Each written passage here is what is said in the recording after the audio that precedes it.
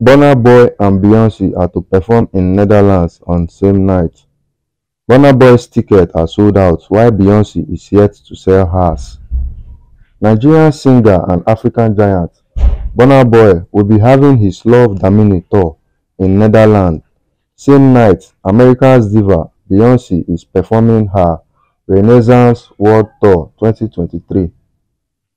There have been so many mixed reactions since Burna Boy posted on his Twitter page thanking his fans that his show, Love Damini Tour, coming up on 17th June in Dome Arnhem Stadium in Netherlands has been sold out. According to reports, Burna Boy is the first African artist to sell out a stadium in Europe, and the Dome is a 41,000 capacity stadium.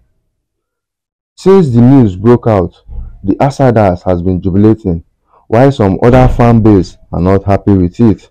But whatever it may be, Burna Boy remains a great artist that has always made everyone, most especially Nigerians, proud of his tremendous success.